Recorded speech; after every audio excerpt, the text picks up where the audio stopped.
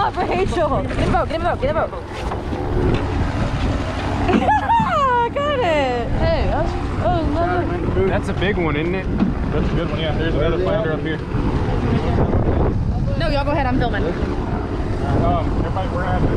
can't be on this Watch side. out, watch out. Alright, alright. Here, let me. Are you gonna shoot it, Blake? Dark spot in his tail. Yeah. Do I take Got it. You. Hold on, Rachel. Yo, that's cool. That's pretty cool. 2 in a boat. Got 2 of them. Good job, Rachel. Give me a little fish boat. There you go. Where are you putting them, Carol? Hold up. Congrats.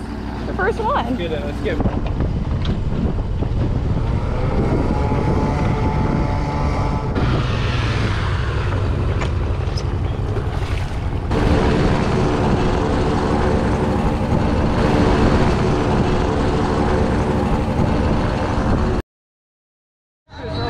We're out here in Galveston, Texas, cruising down this mud flat. One of the things you're going to notice here is the tide is pretty dang low. Earlier on this night before the sun went down, Captain Eric with Night Moose Gigging took us out to one of his other spots to scout, and I mean the tide was so low that the boat was dragging bottom and we couldn't even get there. So this was actually a backup spot, but it turned out to be pretty good.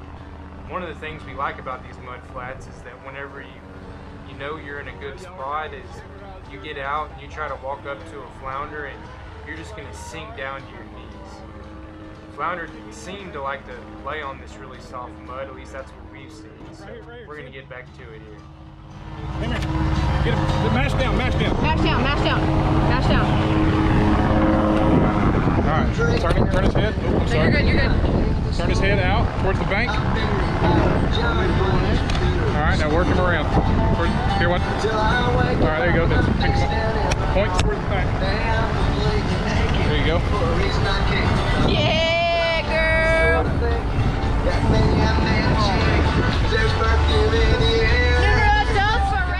Rachel right here, this is her actual second flounder she's ever gigged. The first one she gigged earlier on in the video. And so it's really cool to get new people into the sport, and we encourage you to do the same. Get your friends into it. You want me to pull them off? Okay. Watch, there you go. Okay. That's a good one. Yeah. Good job. You want to do it? Yeah. These 2 boats are running Swamp Eye lights. You've got the Swamp Eye light bar up top and the Swamp Eye Submersibles underneath. Both of these lights are color tone adjustable from warm white to cool white for clear and muddy waters. We typically see warm white does better in the muddier waters, while cool white does better in the clearer waters. We're using both color tones throughout this video.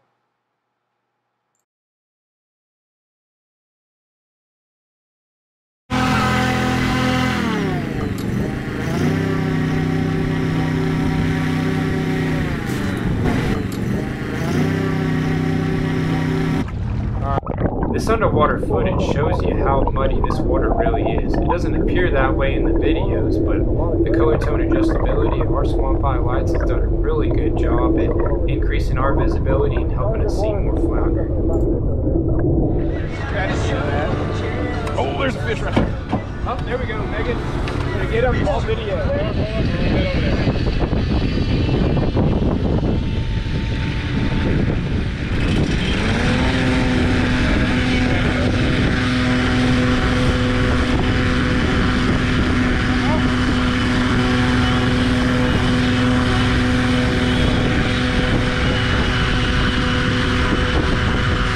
He's moving. Is he? Where'd he go? He's right here. Oh, shit. Okay. I can't get my power pole up. It's pretty muddy.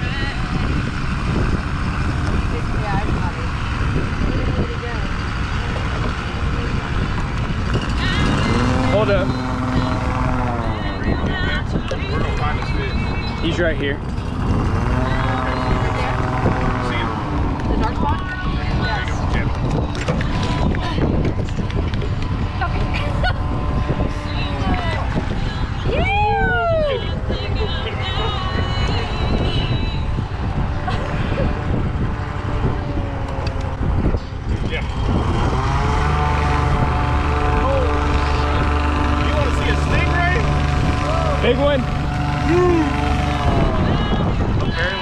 a monster stingray on the other side of the boat.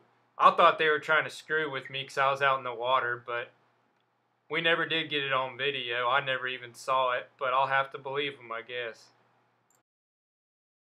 Our good buddy Blake Bird bowfished this flounder. He was sitting in about 3 foot of water. It all happened so quick that we couldn't even get the cameras ready. But man, this is a huge fish. He's 25 inches and weighs 6 pounds. If we had our Bowfishing Association of America's registered scales with us, he would have qualified to be a Texas state record fish. This guy was huge.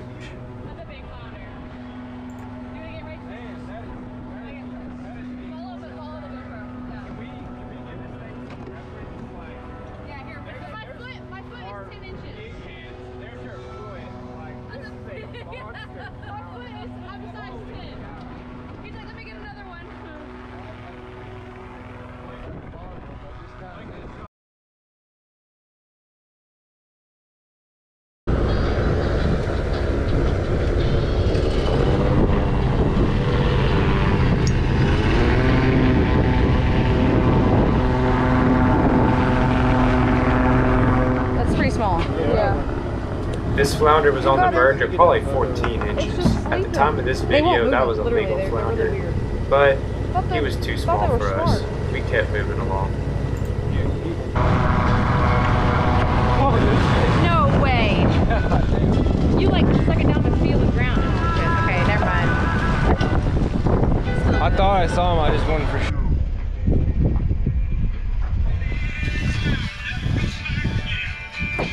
That's a fatty. I didn't mess up too much on him. No. I got him in the elbow. He's trying to make him feel better, just act like you're trimming that stuff. I seen what you did. I seen what you did. Now, what would that fish weigh in October, end of October? You think he would have massed up? This has been a 9-pounder. 9-pounder. Oof. Shit. So a third of their weight they could gain in the cooler water. Yeah.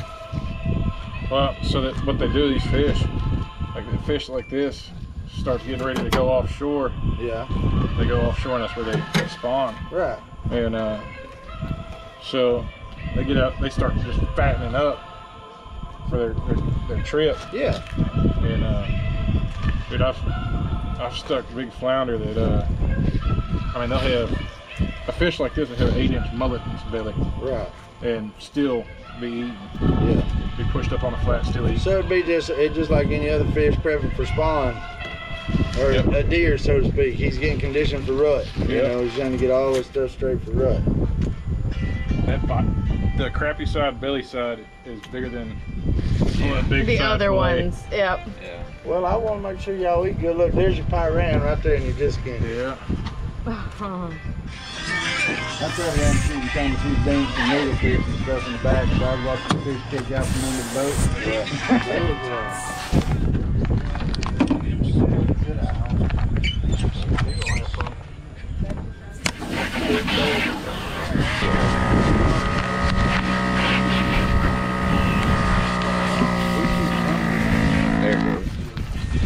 Going that way, like that, and then our tails, we'll take a fish pull it similar to that, and they're just yes, like sir. that.